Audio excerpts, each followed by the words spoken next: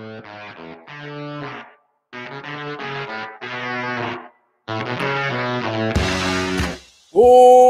welcome into the Rob Bro Show. It's a little darker in here. It's because the eclipse is happening. If you're outside watching the eclipse, good for you. I've never been much of an eclipse guy. I am the host. You are the host. Cool. You can co-host today by commenting on the Starting Line chat line. Starting Line chat line brought to you by Starting Line Counseling. Find more about them at startinglinecounseling.com. If you're going through an eclipse in your own life, reach out. It never hurts. startinglinecounseling.com. Free 15-minute consultation there waiting for you, or in person, Gunner, Texas. All right. An eclipse happened yesterday on Twitter. What should be the biggest story in college basketball all year long, the national championship game, was absolutely dwarfed by Arkansas and their coaching search. And just mere hours beforehand, Ryan Money Mainville and myself on the Gambling Gauchos were talking about how poorly that search was going because they were swinging and missing on everyone. And whoever they hired was going to feel like a third or fourth choice. And then Tyson Chicken and Walmart and Jerry Jones of the Dallas Cowboys flung their big old forearms onto the table and said, we'll commit $15 million plus, what was the buyout? $32 million to Kentucky? Yes. And $15 million salary/NIL. And I have said this in the past that coaches will start to have NIL tied into that salary. It'll be a bonus pool. But they have $15 million guaranteed to Coach Cal in his first year. Again, that salary / I don't know what it is one way or the other, but Coach Cal allegedly, by all accounts, heading to Arkansas from Kentucky. Now the next course of action, who's going to be the Kentucky coach? But how surprised were you with that shocking news yesterday, kind of making you forget everything else that's happened in this tournament? It's Coach Cal. 2024 will forever be the year Coach Cal left Kentucky for Arkansas. Yeah, scale of 1 to 10, how shocked was I? Like a 15. Yeah. To see, like, that's the thing. Now, everybody saw it early in the day where some journalists posted, John Calipari in serious conversations close to nearing a deal with Arkansas to become the next Razorback head basketball coach. I'm sitting there going, I know April Fool's was last week, but like, it is April. People are still trying to do things that like pull pranks and all those things. Then you see Shams Charania post it later in the day and you're like, oh crap, there's some weight to this. Like, Arkansas is throwing some bills out. And then you start getting the information of the Jerry Joneses, the Tyson Chickens, the Walmarts, the Jones, that family is pushing money into it. As Alan said, Jerry put all his free agency money into Arkansas basketball. Yeah. That's another conversation. That's another conversation. But yeah, it's close to it, especially that $30 million plus buyout at Kentucky for John Calipari. Now, look, had John Calipari ran his course at Kentucky, probably so. Like, I think even Big Blue Nation, as they call themselves in Kentucky, was kind of like, thanks for everything you've done for us. It's been a great ride, but it might be time for something new because what's going on right now just hasn't worked well in the last few years. Because if you're at Kentucky, it's about winning national championships. It's about going to Final Fours at the very least. And that hasn't been done in quite a while for Kentucky at their standards. So I don't remember the last time Kentucky was in a Final Four. Do you? It was probably closer to 2015. Yeah, so almost 10 years ago. 2015. Is that when they went undefeated and lost to Wisconsin? Yes, because they did not win a national championship. The only national championship Cal has won is in 2012. So no, that was 14-15, 38-1. Yeah. They went to the Final Four and lost 18-0 in conference play. 38-1. They've not been back to the Final Four. 2 Elite Eights, 1 Sweet 16. But since 2020, missed the tournament, round of 64, exit round of 32 exit, round of 64 exit. They've not been to the second weekend since 2019. Yeah, the crazy part is that, Tubby Smith went to the Final Four in 2008 with Kentucky. Now all those wins have been vacated because of what was going on. 2009 didn't have a great year at Kentucky. Gone. See ya. It had a lot to do with the reason the wins were vacated as well, obviously. But Calipari comes in and then he goes 2011, 12, 14, 15. He wins a national championship in 2012, but he's in Final Four. He's in contention for national titles. Like, that's where Kentucky wants to be. But since 2015 and then since 2019, you said it, they haven't even made it to the second weekend. So that's in its own self is a reason I think Calipari was ready to leave, because it just wears on you and wears on you and wears on you, man. And Calipari ain't getting any younger. I don't know exactly how old he is. Let me see. He is 65 years old. So it's not like he's old by any means, but in coaching years, it's like 85. So especially at Kentucky, you age about 5 years at a time at Kentucky, especially when you have a down year. So maybe it was time for him to move on. But yeah, I was still shocked that he's going to Arkansas, like in conference. Arkansas, a program who has a bunch of history in it. I mean, look, Arkansas is not your just, throwaway basketball school. Arkansas had some good things. Not the kind of history that pulls you away from Kentucky. Not the kind of history that pulls you away from Kentucky. Usually you're getting pulled away from Arkansas to Kentucky. Yeah. Like, it's not the other way around. But yeah, so this is just a little bit that I think that's what threw everybody off, was the fact that he's leaving, maybe the bluest of blue bloods in college basketball to an Arkansas program who has history, but is not considered a blue blood of college basketball. Like, you don't leave North Carolina to go to North Carolina State. You don't, you know what I mean? You don't leave North Carolina to go coach at South Carolina or Clemson in the same conference. So like you could see someone leaving North Carolina to go coach at Syracuse or Duke. Syracuse is more of a lateral move. Duke is like a unilateral move. But it's not those long time. Yeah, those are the blue bloods of this sport. But yeah, nobody's going to Miami from North Carolina. Those are all side to side. I mean, those are right. Right. Those are the pinnacle of the sport. Yeah. But Coach Cal's been there for more than a decade and has done it one way.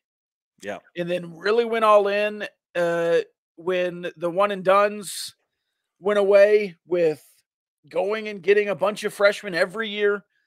And he said this year that he's going to continue to do that. And Kentucky's one of the only places where you can continue to do that. And I think he loses early again and says, I need a new way, and I can't do it here at Kentucky because of the expectation to go get freshmen and to go get McDonald's All-Americans and just load your roster up with them. Put them in the NBA. I think I need to do something new, and I'm going to do it at a new place. Yeah. And it's odd to say there's less expectation at Arkansas, because there's going to be a huge expectation because of who he is, because of what they spent, and because of the NIL. But Arkansas was already a place that transfers were going with Muss. Yeah. I don't think it's out of the range of possibilities that Coach Cal will get a ton of players interested in going to Arkansas, especially with those deep pockets that he now has. They've guaranteed $15 million. I guess he was making 10, I think, at Kentucky. Yeah. Close to it, yeah. Do you think he took a pay cut? Do you think they matched that? I don't think he got a raise to go to Arkansas. Yeah, I don't know that he's taken that much of a pay cut, if it's anything, but maybe a little bit. But like I said, like I think and for Coach Calipari, a guy that's made a ton of money, the guy that's been around it, done it for a long time, I don't know that money's that big of a deal. It's just kind of, I feel like he was ready for something new. And I think Kentucky fans, that's why you're not seeing, I haven't seen a ton of Kentucky people just pissed off about They're all done with him. Right. Yeah. So that's what I mean. So win-win. Depending on who the coach is, it's a win-win.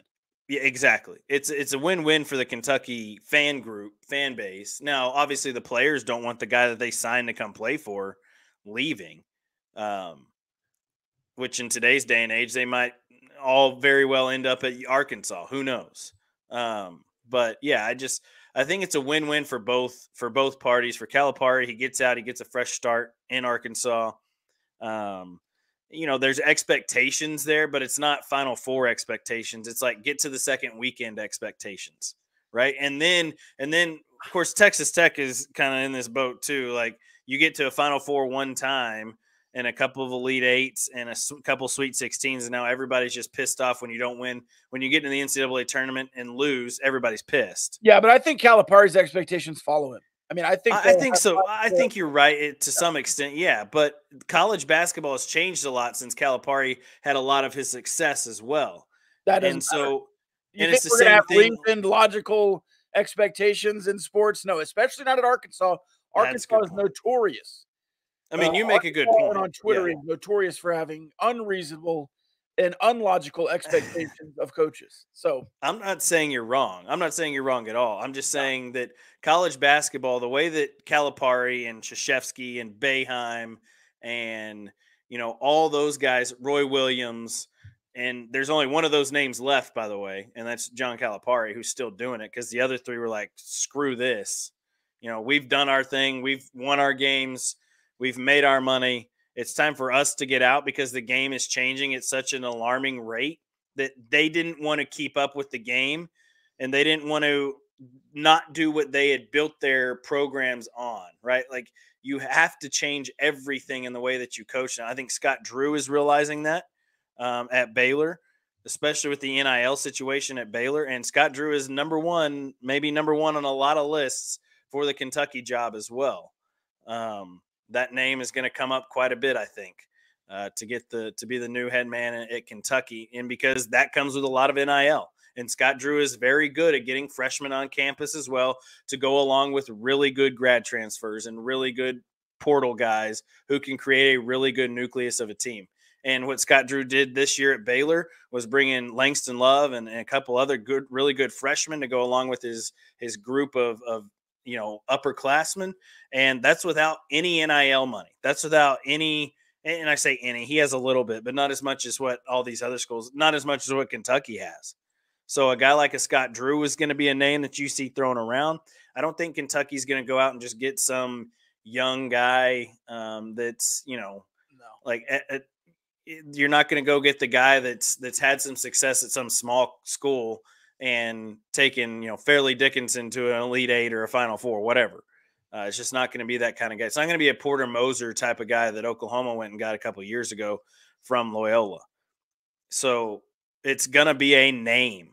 Like they're going to go get someone who has some credibility and some wins and a national title or more on their resume. It's not going to be someone who you just beat around the bush about and that kind of stuff. Now, look, the last time a job like this opened up and a Kansas coach was kind of struggling a little bit and needed new pastures, Roy Williams bounced to North Carolina. Now, he had some history at North Carolina as well.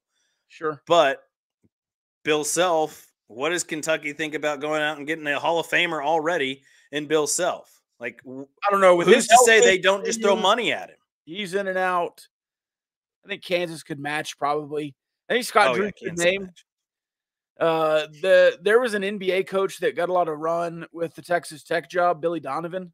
Yeah, Billy Donovan. Name quite a bit. Well, he's the last coach to win back-to-back national titles in college basketball. Joakim Noah and the Florida Gators. Until tonight. Until tonight when UConn does it. Yeah. And I think that's another conversation to have. Can you money whip Dan Hurley because he's the best in the world right now? Yeah. No doubt about it. Much of a conversation. If Kentucky wants to say we're the greatest job in existence, we'll talk to you on Tuesday, Dan Hurley. That's a conversation that probably will be had. It might be short. And that's another blue blood to blue blood transition right there, too. I think UConn probably the most underrated blue blood because they're the best team in basketball since the 90s. Yeah. Consistently. Yeah, Jim Calhoun and all those, even the years in between Jim Calhoun and Hurley, I can't remember who the coach was between, but he won a national title too, I believe. Yes. Yeah. Yes, he did. Kevin Ollie. Kevin Ollie. Yeah. That's who it was. So you're talking about teams that just a team in UConn who wins national titles, who wins Big East titles. Jim Calhoun just put UConn on the map. Like, really, they were never bad in a row. Now, look, college basketball, sometimes you're just not going to have a good season. But, yeah, UConn's a blue blood in the college basketball realm. But are they at the same level as Kentucky? No. Like, Kentucky, in my mind, if you were to – and this isn't a Wednesday, but we're not on a Wednesday. It's a Monday. Here's their overreaction power rankings. If you were to tell me the top 3 college basketball teams in the history of college basketball, it would be Kentucky, Kansas, UCLA, maybe North Carolina's up there too, and Duke. Those are the top 5. But Duke really wasn't anybody until Mike Krzyzewski stepped onto the court for the Blue Devils in the 90s. Duke with Christian Laettner. Duke is Coach K. Yeah, Duke is Coach K. Coach K put Duke on the map. All right, since 1999, you ready? Yeah. UCLA 0 championships. They have 11 all time. They've been to a couple Final Four since then. Kentucky won national championships. They won in 98. Yeah. But 1 since 1999. 2012. North Carolina 3 since 1999. 05, 09, 17. Yep. Duke with 3 since 1999. Indiana 0. UConn all 5. 99, 04, 11, 14, 23. They're about to get a 6th one tonight if they win. Yeah. Kansas 2 since 99. Villanova 2 since 99. Florida 2 since 99. Those are back to back. Nobody else with more than 3. And UConn has 5. Yeah. And they're about to, at least they're favored to, win their 6th. Get a 6th tonight. That is, UConn is the best college basketball program since the year, let's call it 2000, but 1999. Since the millennia changed. Yeah. And they've been consistently that way. Now, they're not a Power 5 program, but they're a Power 6 program, and that's recognized in college basketball. They've been in the Big East. They've been a blue blood of the Big East. Teams have risen up against them, Villanova, other teams, Georgetown. But UConn has remained at the top of that league, and whatever iterations it's gone through over the last 20 years and wherever UConn's been. Well, they had to be in the American a few years, but then the Big East came back. Thank goodness. And they've been there, and they've been at the top of it, and Dan Hurley has taken them to new heights with back-to-back national championship appearances. And if Kentucky wants to make a splash, I guess it's Billy Donovan or Dan Hurley. Yeah. People keep saying that Billy Donovan wants to be back in the college game. Does he? He's had opportunities. People keep saying Dan Hurley would leave UConn. Will he?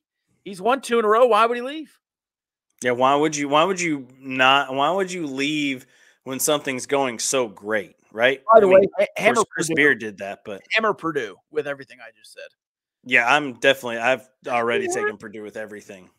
Well, I have this idea that all of my picks didn't pan out at all, so maybe I don't want to pick Purdue tonight because I put so much into the Boilermakers so far.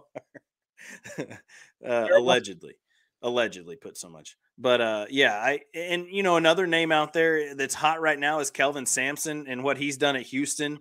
He's old too. But he's old. Yeah, how many years is he going to give you? And do you want his son to be the up and coming, it's kind of like the Tubby Smith, Saul Smith thing. Wouldn't Houston hire him? You think his dad? Yeah, I think Houston would hire Kelvin's son. What's his son? Now I can't even remember. Kevin? That's really close. It's not Kevin. I think it's something really close to Kelvin. But anyway, yeah. People also keep saying Jay Wright. If he wanted to be a coach, he'd be at Villanova still. Jay Wright. Jay Wright's enjoying his retirement, enjoying sitting on a desk talking about basketball on Saturdays and Sundays, and then during the NCAA tournament. Yeah. He's not going anywhere, especially to Kentucky. The other name I've seen a ton is Nate Oates. Nate Oates is a good candidate. He's won everywhere he's been. Can't stand the guy.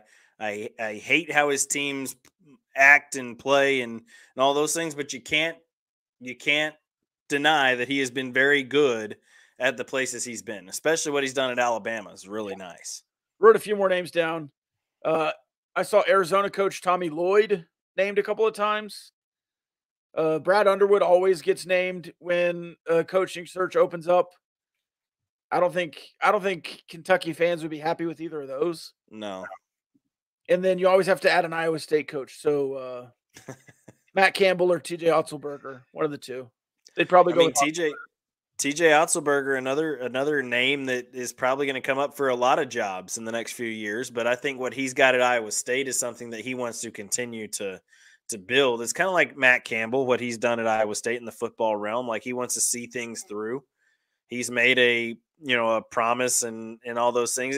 And that's not, it's hard to find in today's college basketball, college sports in general. It's just a coach who will stick with the guys that they made those promises to. So we'll see. Money talks, though. I don't think Otzelberger's going to Kentucky, though. I'll put it that way. No, I don't think so. I think it's two men that you give the job offer to before you go to anybody else. And Dan Hurley's number one. Scott Drew is probably number two. Just because of the resume those two dudes have. All right, let's say Scott Drew goes to Kentucky. Okay. Who goes to Baylor? Good question. I mean, there's two candidates, right? Good question. Who you bringing home? You bringing home Jerome Tang? Yeah. Or you bringing home Grant McCasland? Grant McCasland, yeah. Or do you just go off the reservation into a guy who had success at LSU and had a lot of success in his first year at McNeese and Will Wade? No way Baylor hires a coach with a scandal. I'm just saying. No way Baylor will keep it clean. No. Jerome Tang dropped a I'm staying at Kansas State video with worship music in the background. That guy is Baylor bold. Yeah. Would they get Grant McCasland though? Would Baylor go after a guy who's the better coach? Good question. I don't know. They both have had a level of success. At the D1 level, Kansas State has had more success because they've had 2 years, but they didn't even make the tournament this year. They went to the Elite Eight last year. The year before. Yeah. Jerome Tang was at Baylor longer. Yeah. Grant McCasland just went to Baylor. He never actually, He was a grad assistant. He was a grad assistant, whatever it was, but he played for Scott Drew, didn't he? Did he play for Scott Drew or did he play for That probably was before. Yeah. He played for the murderer or the cover up artist. Either way, both have Baylor in their past. I would assume Baylor would start there. I don't know why you would leave either school for Baylor unless you're just trying to get back to Baylor. I don't believe Jerome Tang is married to a Red Raider, though. No, he's not. He could be.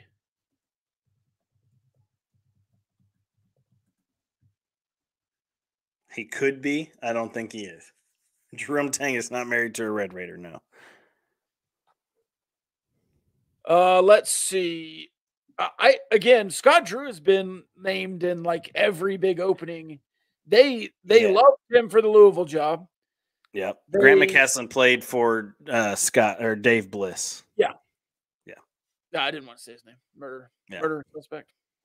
He's coaching junior college basketball right now. Is he really? Yeah. Yeah, he started. Drew started Baylor in 2003. McCasland was 99. Yeah. And he was at Baylor as an assistant from 11 to 16 back at Baylor. Mm-hmm.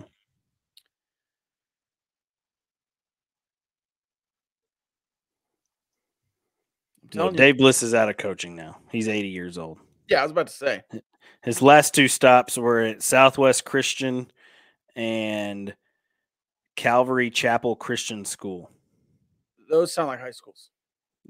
Southwest Christian is an NAI school in the Red River Athletic Conference. Interesting. Calvary Chapel, I would assume, is a high school. Scott Drew, you ready for this? Yeah. Misses the tournament completely in his first 4 seasons. 8-21, 9-19, 4-13, 15-16. Obviously took over a program in disarray. Yeah, they had no scholarships, really. No scholarships, death penalty, whatever it was. In 2008, he wins his 20 games for the first time. They've only not won 20 games 2 times since. In 2011, they missed the tournament. And then in 2018, they went to the NIT second round. Other than that, first round exit in the NCAA tournament, NIT runner-up, NCAA Elite Eight, NIT champion, Sweet 16, first round exit, Sweet 16, NIT, second round of the NCAA tournament, national champion, Mickey Mouse national champion. We all know it. Second round exit, second round exit, second round exit. Does he really have the resume? I know he has a national championship. Does he really have the resume that screams Kentucky? Kentucky. I mean, more so than any other guy that's out there, like we mentioned like the TJ Otzelbergers and those kind of guys of the world. Like, he's got more pull than those. He's got one more national championship than Nate Oates. Sure. He's got a lot more tournament appearances than Nate Oates. He's got another national title over Chris Beard. Chris Beard is a name that probably will get thrown around in there at some point too, I'm sure. I don't think Chris Beard will ever be in the running for a true big job. Blood. Yeah. Until he is far enough away from his personal life to make that happen. 10 years down the road, maybe. Yeah. Depending on how he does his stops in that tenure. But yeah, I really truly think that number one on the list is going to be Danny Hurley. Maybe so. Right? Like that's the person you have to go after. I think Billy Donovan makes a lot of sense. I know Billy Donovan makes a lot of sense. Don't get me wrong, but he's been out of the college game for a while. Yeah. And the college game has changed so much since he's been in it too. But what has it turned into? True, it's turned into professional basketball. So maybe he's got but you still have to go out and recruit. You don't just get to draft, you and your GM don't get to sit in a room and say who you want to draft and then you have to recruit? Not to Kentucky, I guess. You just walk in and say, "Hey, I'm Billy Donovan. I'm the head coach of Kentucky. Here's a scholarship." Look, in college basketball, you have to get 8 guys, right? Yeah. 6 starters. 9 if you want to be 5 on the floor. I know how basketball works, but 6 national championship teams have 6 starters, the 6th man of the year, whatever it is, and then you have 2, 3 role players. Yeah. A couple more. You probably at most you have 10 guys that could start anywhere else, right? Yeah. In today's college basketball, you don't have to go out and get any high school kids. It's true. You don't have to recruit. It's true. And everyone at their first place will be begging to go to Kentucky for the next place. I'm telling you, if you can get 2 high school All-Americans, McDonald's, Gatorade Player of the Year, whatever it is, Adidas, Eibel, Nike, AAU star, 2 of those guys, get a couple of buy-ins from some really good college basketball players. They're going to be there 3 or 4 years as role players, and then go get the best transfer class in the country every year. You can win a lot of games at Kentucky. You can. And if Billy Donovan wants to do that, it's not the grind that it was. Now, it might be more of a grind to keep a roster intact. But again, if you're dealing at these one-of-a-kind stops, these unicorn stops, you don't have to retain everybody. You're rebuilding the roster every year anyway. So is it a different aspect? Yes. But also in today's college basketball world, Kellen Buffington didn't exist 10 years ago, 5 years ago. Yeah. You didn't have a GM. The head coach was doing everything. Joey McGuire is the new brand of NCAA Division I head coach. He doesn't offer anybody. Now, is he recruiting? Yes. Is the staff recruiting? Yes. But is Coach Kitley offering anybody? Is Cochran offering anybody? No. The GM of the team is doing all of the offering. Yep. So even in the college world, people say Cliff won't ever come back. If Cliff had James Blanchard, he might have never left. Yes. Well, and that's the thing. You're right. Like, surround yourself with the people that know what they're doing, that know what their job is, that know what their role is. And if you find the right people in the right places that do their job at the very highest level, you will have success at the college level. And that's because you're hiring people that know what they're supposed to be doing, right? Like you bring in a guy like a James Blanchard to do exactly that, to go out and be your spokesperson, if you will, to all these recruits, saying, you know, I'm going to bring you to Texas Tech. You're going to get to know our coaching staff. Yeah. Grinding, yeah. Yeah. You're going to get to know our coaching staff, and then you're going to love being here in Lubbock. And these guys know what their job is when a recruit gets on campus. They know what their job is on a Saturday. And Joey McGuire, he's like a good NFL head coach, right? Like, that doesn't call plays. You know, Bill Belichick, it sometimes didn't have to call plays when Tom Brady was playing. Yeah. He was like a general manager of the whole team. He was micromanaging. He micromanaged everything. Yeah. But I'm trying to think of a guy in the NFL who has a ton of success that, like, and Mike Tomlin, he called defensive plays early in his career, but now Mike Tomlin just lets his guys coach. Yeah. And he just John takes Harbaugh. up all the back. Yeah, John Harbaugh. Great explanation. Yeah. CEO. That's exactly what Joey McGuire is. That's the word I was looking for. He's the CEO, and James Blanchard is the guy that's the CFO or COO, whatever you want to call it. And he's running the show while Joey McGuire just points him in a direction. We keep talking about how college athletics is changing, and then we talk about college athletics like they always were. It's changing. Yeah. We have to admit that, and we have to see it. Yeah. And I think it's a good thing too. It's not a grind. It's not a grind for recruiting anymore if you're a head coach in basketball or football, because of guys like Blanchard, Buffington and Blanchard. Yeah. Now listen, it's still a grind. Joey McGuire's still out there grinding. He's coaching football. He's involved. They're still going to high schools, talking to coaches. Yeah. Still involved. Yeah. But it's not the same as it was. It's not just one guy going out and doing everything. Billy Donovan wouldn't be sacrificing his entire life to come back to college basketball. That's all I'm saying. All right, plenty of time on that. I have places to be and things to do, so let's talk about Tech baseball. Tech baseball winning 6 in a row. They won the last one against UCF, won 2 against Stanford, 3 against Houston. It was desperately needed. Now you get 1 against ACU tomorrow. 3 against TCU, got swept and ruled by Cincinnati. And then you get 2 at Arkansas. We talked about how huge this 2-week, 3-week stretch was. You're off on the right foot. Yeah. Now, was it pretty over the weekend? Hell no. You almost gave up 2 big ones. But you scored 39 runs. And you won. And that's all that matters in college baseball. Yeah. Wins at this point, especially for teams like a Texas Tech who's been struggling a little bit, trying to find ways to win baseball games. Like at UCF, you found ways to lose a couple baseball games, and then you found a way to win one on Sunday.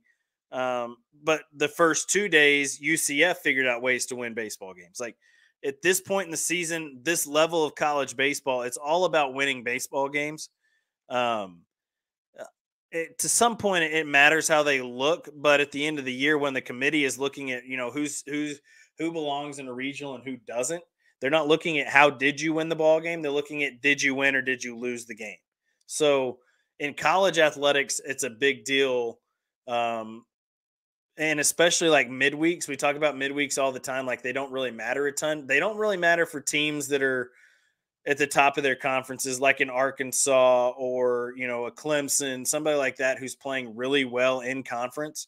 Midweeks aren't that big of a deal. If they drop a midweek to, the Citadel at Clemson, like if they were to go to the Citadel and play and drop one, not a big deal. Helps the Citadel. Doesn't really hurt Clemson that much because then they go sweep the ACC team that they play and they're still in the top of the RPI. So, but for a team like Texas Tech, where they're kind of on the precipice of being a team that's out completely or a team that's, fighting their way back into the regional talk. Wins are wins, losses are losses. It doesn't matter what it looks like. Midweeks are important now because you can't afford to lose to ACU, just like you couldn't afford to lose to Stanford in the midweek this past week. You found ways to do that, and to win 2 games against Stanford wasn't pretty. The offense was great in the Stanford series, the 2-gamer in the midweek. Now you get ACU in a midweek, and then you go to TCU, who is struggle busting it after. And TCU's 2 like Jekyll and Hyde teams, right? You sweep Houston the weekend before, and then you go and you get swept by Cincinnati. They're way more Jekyll than Hyde, whichever one's the Yeah, I agree. And I agree. And then Texas Tech is going to have to go figure out how to win 2. If you can win 2 at TCU, I think you got a real good shot and continue to play good baseball. Yeah. Now, they still need to figure out pitching. Pitching's still a kind of a Achilles heel of this team. Josh Sanders, Parker Hutera. Yeah. I mean, I'm trusting those guys in a regional. I agree. If you can get to one. Yeah. Now, I agree. Talking about getting to regionals, you're for sure going to be in the Big 12 tournament. Yeah. Are we going to see TCU even in the Big 12 tournament? I mean, they're at risk. They are. They are at risk. If anyone's got their back against the wall, it's TCU, and you're playing them this weekend. Blessing and curse. And curse, yeah. We'll talk about that as we go along. I sent you a text there, Carson. I'm going to have to take a dip here. But we can go final thoughts here and a prediction on UConn Purdue. We teased it earlier. UConn minus 6.5. What are your thoughts on that UConn Purdue game? Give me Purdue just because, give me UConn. Just because I think it'd be cool if they repeat, but I also think it'd be cool if Purdue wins because the money line looked good. Hey, Matt Painter, Matt Painter's a good story. Yeah, Matt Painter's a great dude too. Been at Purdue for 20 years. Paint it on, baby. Was good early and then an absolute loser for the last 5 or 6, 10 years. In tournaments, lots of regular season success. Purdue stuck with him, and it could pay off. And I like coaches who are there for a long time finally pay it off. It's a good story. I like Zach Edey too. Zach Edey has, by the way, been around on social media in the last couple of days and been around at some parties, it seems like, as well. If you've seen those shots. He also, one thing about Zach Edey, that guy was like, oh, I'm foreign. I can't make NIL money. Dude, you're Canadian. Yeah, you're Canadian. You're cashing the same checks as everyone else. They're just in a bank account somewhere until you'll pick it up. Yep. You're not losing out on anything. You're just not flush right now. But that guy's getting paid. All your money's in Nova Scotia, wherever he's from. But that anyway, seems pretty disingenuous. Yeah, not concerned about his unless your agent NIL. fleeced you, which has happened. Yeah, get a better NIL agent. But that dude's making money. It's just he's not flush with it right now. Yeah, he might have lost a deal or two, maybe. But I don't feel sorry for him at all. He's making a bunch of money. No, I don't feel bad for him. Go. Either way, I don't really care who wins tonight. I just think that either storyline is a great storyline for college basketball, right? Sure. Yeah. Like there'll be 70, 80,000 people in the University of Phoenix or whatever it's called, State Farm Stadium now. And it'll be a good atmosphere. 2 number ones, no Cinderellas. Yeah. 2 number ones. Just the way you wanted it. Just like everybody wants. All right. Sweet. We will recap ACU and that game on Wednesday and talk more about TCU baseball, who absolutely sucks. No Lupton Drinking Club. Lupton Drinking Club today. We'll have to find out where they are. Maybe we need him to come in on Friday to preview the series. Yeah, we can do that if he's available. If they're alive, yeah. If they're alive. He might have shut down his internet so he can't see TT lose anymore. I don't know. We'll see if we'll do a wellness check. There's guys. Surely we can get one. Yeah, we'll do a wellness check on Lupton at some point this week.